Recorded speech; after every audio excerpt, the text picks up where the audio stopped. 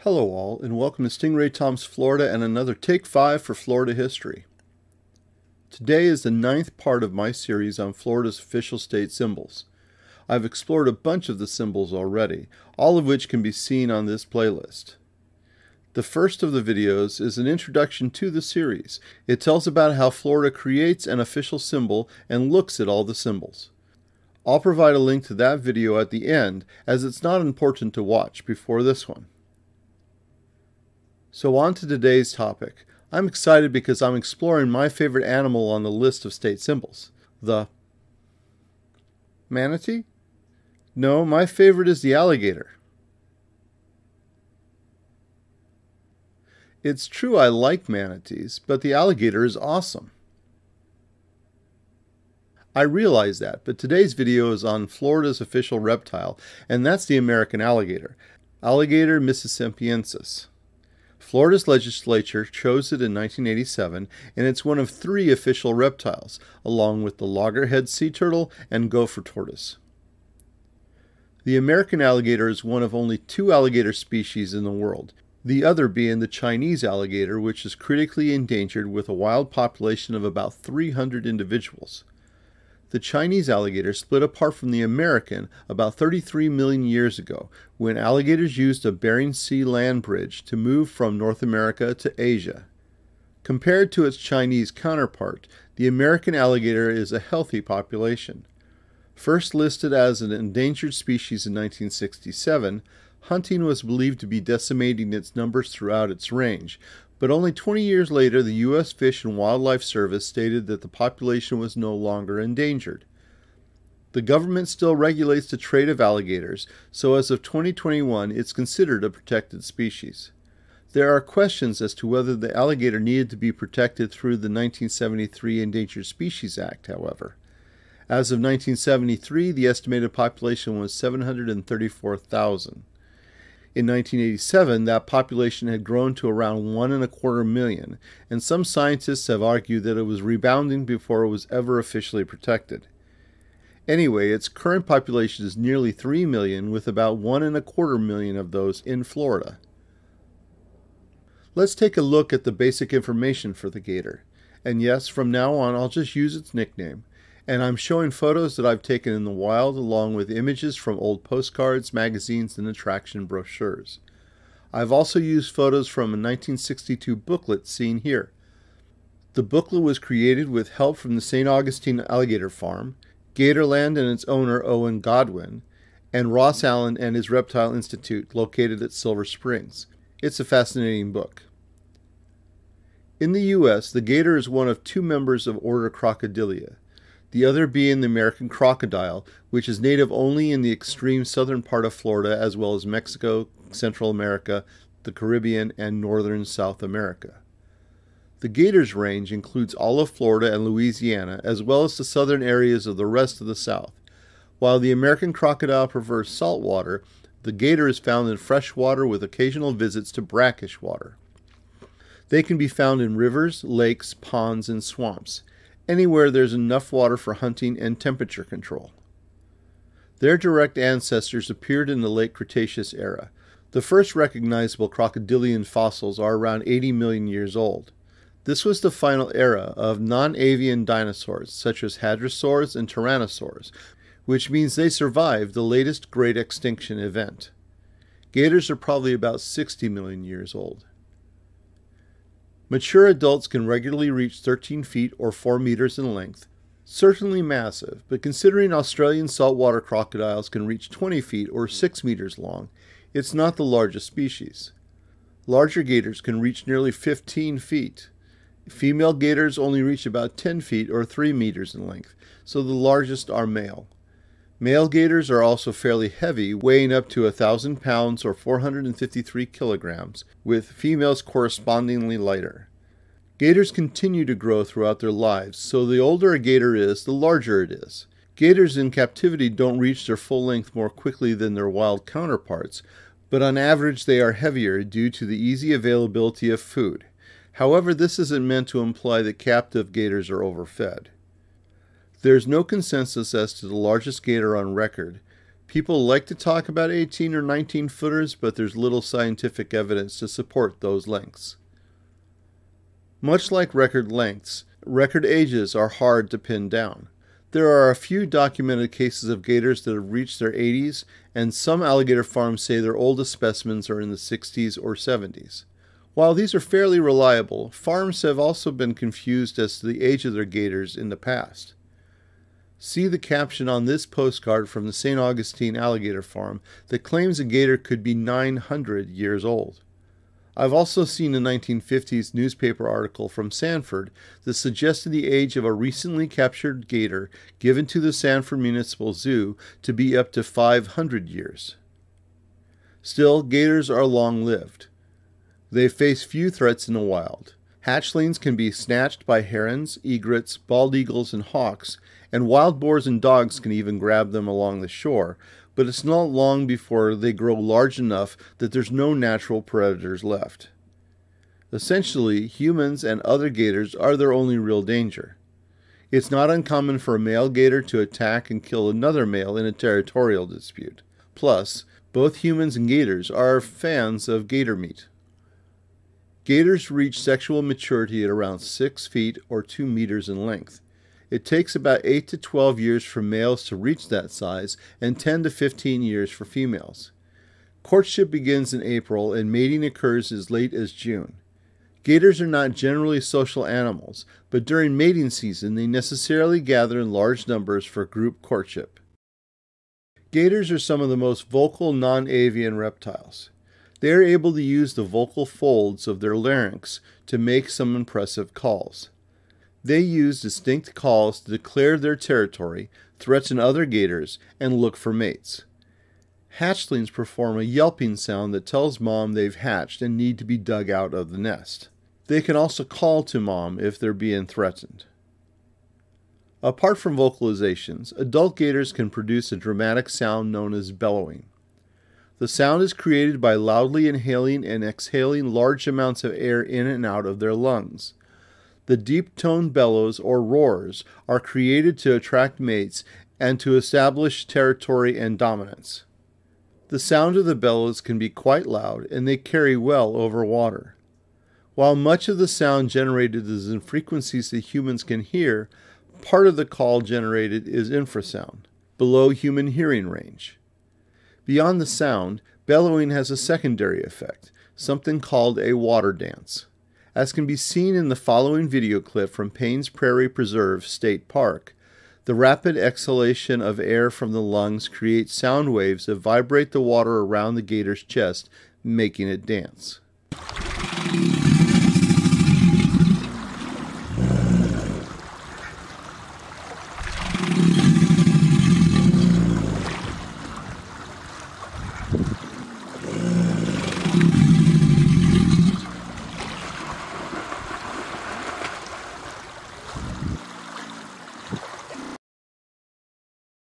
As you can see, this 10-foot-long gator is in the head oblique, tail arched posture, and when filling with air, its torso rises up, partially due to increased flotation, but also due to the gator going rigid along its length.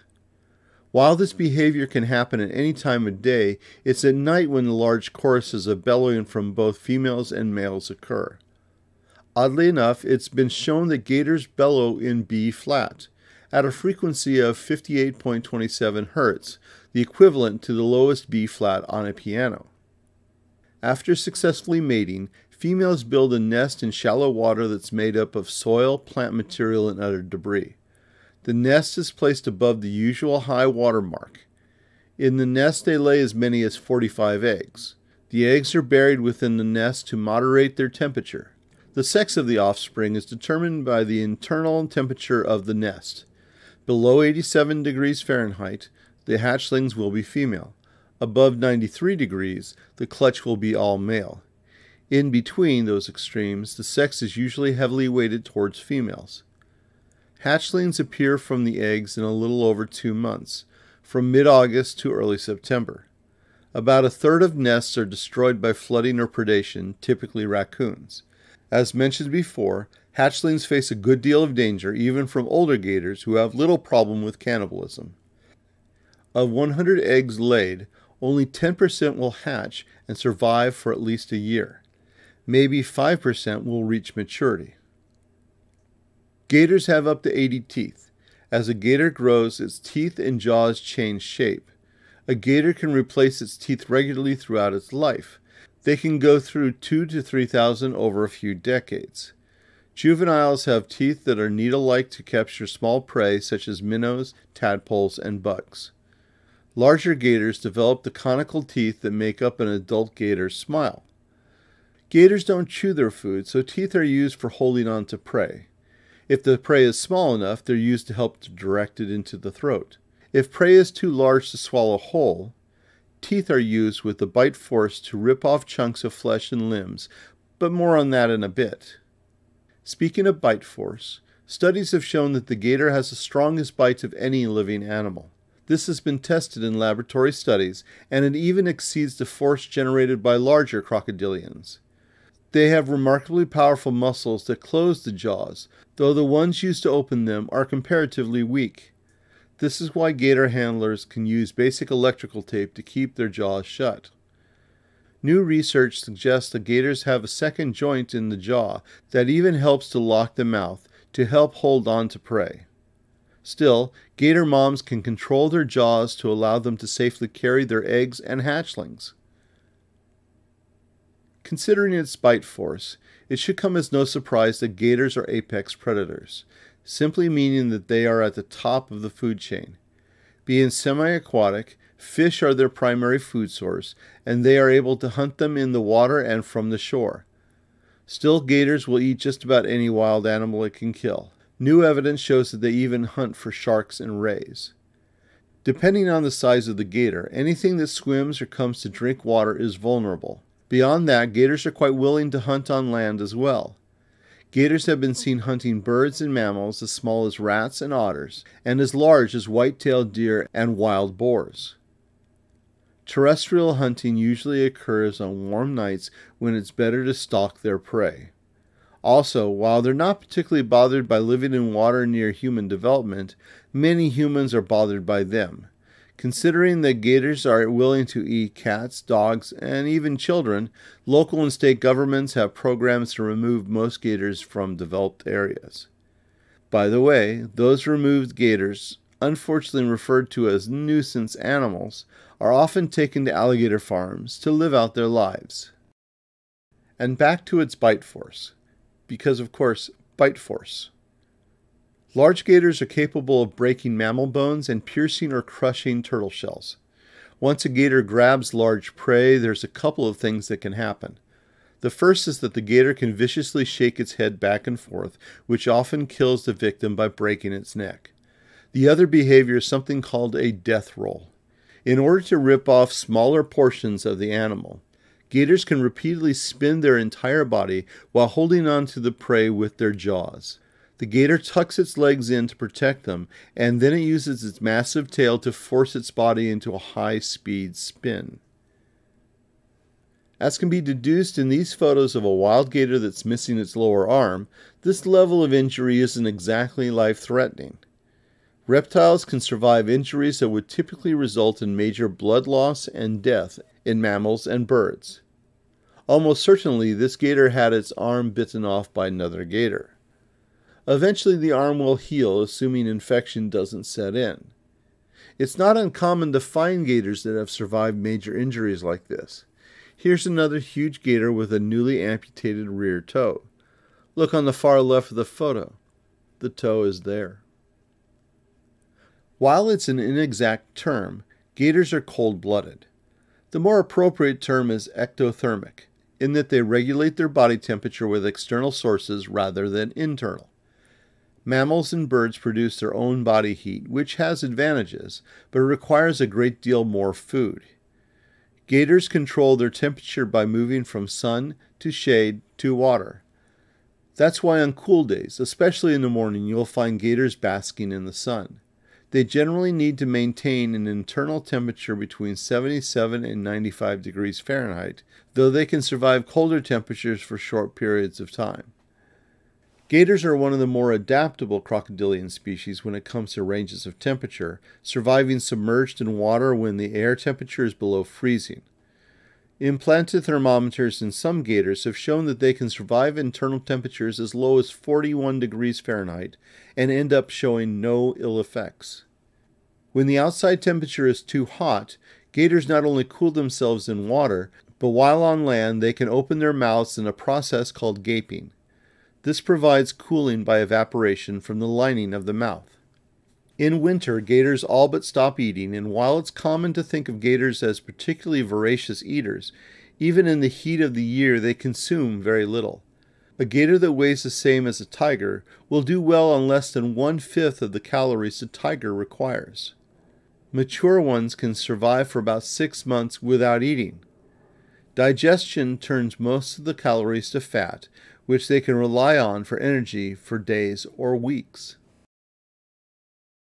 There are two kinds of white gators, albino and leucistic. Both are exceedingly rare in the wild, as a gator's coloration is highly important to its survival. Hatchlings that are white are almost certainly going to be eaten by something, and if somehow a white gator was able to survive to adulthood, it would find its coloration a limitation while hunting. White gators are found in captivity as they are protected from the time they hatch. They are bred in order to repeat their coloration, so while the conditions are rare, it's not unusual to see examples in alligator farms and zoos. Albino gators lack any pigmentation, which results in white scales and pink eyes. Leucistic gators have a partial loss of pigmentation.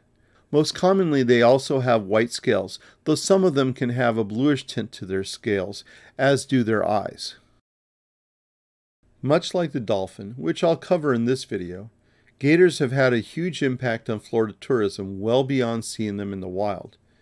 One of the first types of attractions developed in Florida was the alligator farm. These were, and still are, facilities that collect and display gators and other reptiles such as crocodiles, turtles, tortoises, and snakes. The fact that they were referred to as farms implies that at least some were also in the business of selling gators, gator meat, and gator skins. In the 19th and early 20th centuries, alligator farms stocked their ponds with gators captured from the wild, either by collecting and hatching eggs or by capturing gators. Gator hunters would try to capture the largest they could handle with the rudimentary tools and skills that they had. Gators were so plentiful in the wild, farms were not interested in breeding them in-house. While there's not a lot of information about alligator farms before the 20th century, we can see that they appeared to fill their farms with as many gators as possible, conditions that modern alligator farms don't practice. This overcrowding and the lack of appropriate nest-making material meant that gators weren't likely to breed. It wasn't until the 1960s, when wild gators became harder to collect, that farms began to develop breeding procedures. Though in truth, the farms that operated as tourist attractions weren't the ones who began actively breeding. That was reserved for substantial operations that handled much larger numbers of gators that can be found in most attractions.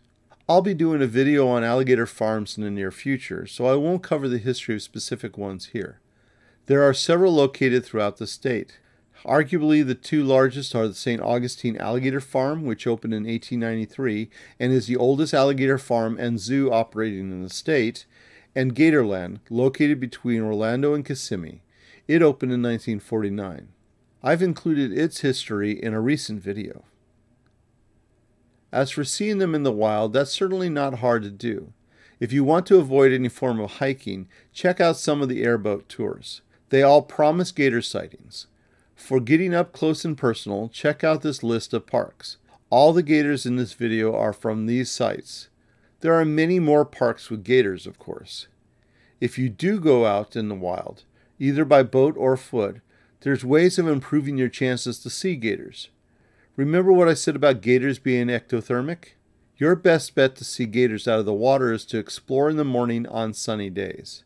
On cooler days, they'll bask on the shore much longer, as they need to get their body temperature up after a cool night. Also visit parks during the spring breeding season. While much of the breeding activity happens at night, gators will all be hanging out closer together during the day. And if you want to see hatchlings, autumn is the time to see them. For them, I'd suggest contacting some airboat tours near you to see if they visit gator nests on their tours. By the way, postcard makers found gators and bathing beauties a popular combination, as can be seen here. And as for a last bit of random trivia, the comment on this postcard is a reference to a popular cigarette ad campaign which ran between 1963 and 1981. The original slogan was, "Us Tarrington smokers would rather fight than switch." It's a slogan that appeared in ads for Tarrington cigarettes because the only thing better than cancer is violence. So that wraps it up on Florida's official state reptile and its bite force, death roll, and water dancing. There are many myths and misconceptions about this ancient animal, so I hope I have been able to provide some useful information. And I hope that clears up what my favorite animal is. Well, yeah. Anyway, thanks for watching another of my videos. Please like and subscribe to the channel to learn more about Florida tourism history. Stingray Tom's Florida, traveling through time around the Sunshine State.